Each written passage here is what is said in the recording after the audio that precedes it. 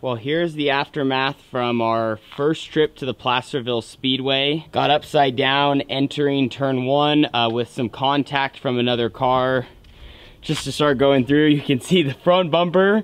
I would say that's junked. Destroyed the front wing posts. Front axle is 100% bent. You can see it cocked back here on the right side. The front definitely absorbed most of the damage, as well as the top wing, which we actually left at the track and a couple of fans took home as a souvenir. But I did get to keep half of it with the right side panel. We also have a little bit of a mess from being upside down and where all the fluid was leaking by the engine. But as we get back here to the rear part of the race car, everything appears to be all right. We're obviously gonna go through and double check. But if you spin the torque ball, which is a huge indicator, it's fairly free. The rear end looks all right. Our rear arms seem okay. Our shocks are still connected. The right front shock did take a pretty big beating. We actually took it off the car. That was at the track and it actually ripped off from the rear stud that was mounted down here. And in a situation like that, it's actually good that it ripped out the stud from the front axle and the shock all stayed in one piece, because then the shock is still possibly all right. Where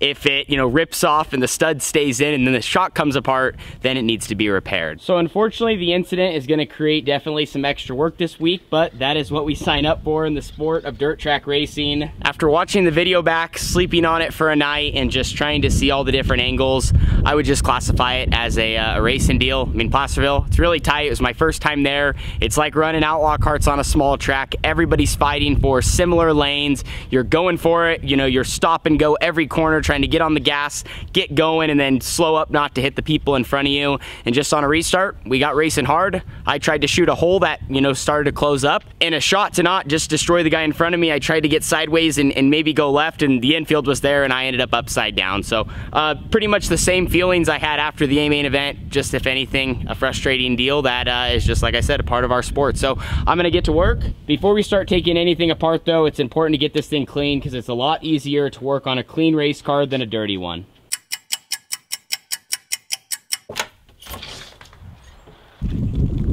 So it's a good thing we got our washing done yesterday. It's Monday morning, about 9:30 a.m. I came down to get started on the race car, and it's literally snowing here in Southern Oregon. Like it's April, and in the last couple of weeks it was like 80 degrees, and now we're dealing with this. But this is a great excuse for me to get some more work done and be in the shop. First objective this morning is I gotta pull this front axle out and our 360 engine. Now, swapping front axles is actually one of the most simple things on a sprint car. You see all the time with the World of Outlaws or All-Stars, the guys that need every single point during the season. Maybe for example, David Gravel, he wrecks on track up front. He comes in, they have to swap the whole front axle. They can do that in about 2 minutes. You can see it just has a couple of connection points with the drag link, the left front radius rod, the panhard bar, and our top and bottom radius rods on the right side. And then of course it also has a left and right front shock attached to it. So the most experienced crew guys that have a system down, they know what to do when a car comes in the hot pit,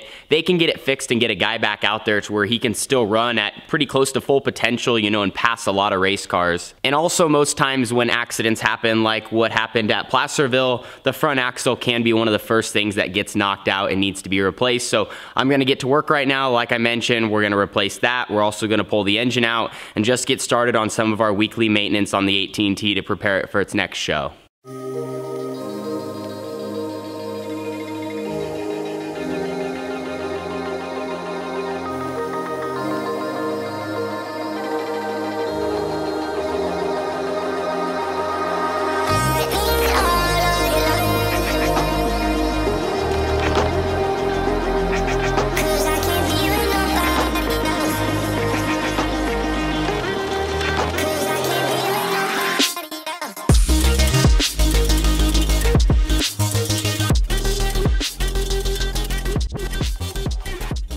Okay, so the front axle is out, and now the front of the race car looks a little empty. We're gonna go through and check everything, but it looks like we're only gonna have to replace the axle itself, which means hopefully all this other stuff is still good as far as the hub, spindle, and even the steering arm. But you can see it even more clearly there.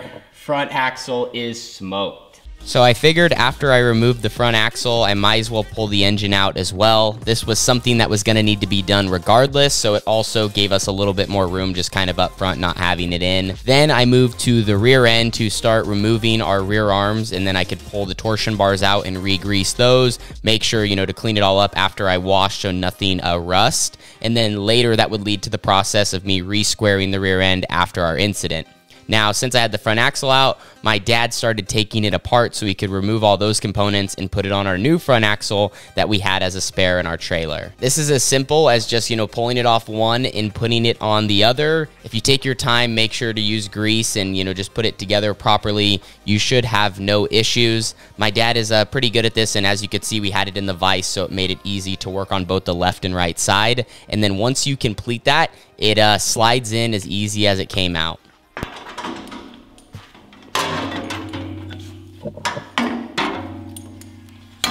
Sit there. Well, Dad got the spare axle built. Probably should build another one. I'm just thinking it's probably gonna... No, it just hopefully you're wrong. As I mentioned though, just fixed the axle. Everything else, all the other components came right off, you know, the one we had just broke, which made it nice. Little 30-45 minutes. Just kind of take your time, take it all apart, put it all back together. So now that the front axle is sitting in the car, we needed to hook it up with the radius rods. Luckily, none of our radius rods were even hurt or bent in the incident. Just the front axle took the beating and everything else was all right, but I still took them off, inspected each end as well as the rod itself just to make sure I didn't miss anything and we didn't have to pull out any of our spares. Now, once we got the front end all hooked up, it was time to move to the rear, which I had disconnected earlier, and we started the squaring process. Now, squaring a rear end is very important. That is where you measure from the motor plate to the center of the axle itself. It has to measure a certain length on each side to be in the proper position, and this is what keeps everything free as you are racing throughout the night. So you guys saw what this looked like on Monday, and now that it's Friday, it feels like it is summer again. So what a crazy turn of events as far as the weather here in Southern Oregon. Now, unfortunately, I have some bad news to kind of wrap up this video. We are not going to be racing anywhere this weekend. Originally, we were planning to head north to the Grays Harbor Raceway for their season opener, and they have not canceled yet, but the weather just looks way too sketchy to travel that far. It's been pretty much raining every day this week, and it's supposed to stop at like 3 p.m. on Saturday, which is, I guess, roughly when you would start. But just because it's supposed to stop raining doesn't mean it's not gonna rain enough to wash it all out. And since we're diehard racers, just because where we had scheduled to race didn't look like it was gonna run, we already looked at our other options. But unfortunately, most places on the West Coast just don't look like they're gonna be able to get this weekend in. And with our busy schedule, we're just gonna take this weekend to kind of continue building up our program. We have plenty of things that we can do in the shop. We also have to get Carly's car ready because we have some exciting news for her program as she is supposed to hit the track very soon. My car kind of looks the same as earlier this week. Even though it does kind of look all apart right now, it's actually pretty close to race ready. We just need to drop an engine in. I got to get all the panels back on. I told you guys how we re-squared the rear end and it is now sitting very pretty. Torque ball spins nice and freely. So as I always say, just trying to do some of our due diligence in the shop. We're going to try to get my car all ready by the end of the weekend. We're going to have Carly's stuff ready by the end of the weekend. So to sum it up, we are not sitting at home this weekend by choice. We really wanted to race. It's just not worth, you know, to travel so far to some of these places with the possibility we might just turn around and come back home. And also then usually everything's a muddy mess because of the rain and all that. But thank you guys so much for watching this video. Hopefully you enjoyed seeing a little bit of, you know, unfortunately what we tore up this last weekend, but the process of, you know, beginning to fix it. And I will continue to show you guys our next steps in the videos coming up on the channel. So thank you all. I love your support. I love the community we have here, and I can't wait to see what the rest of 2022 has in store. Thank you guys so much for watching, and we'll see you all in the next one. Peace.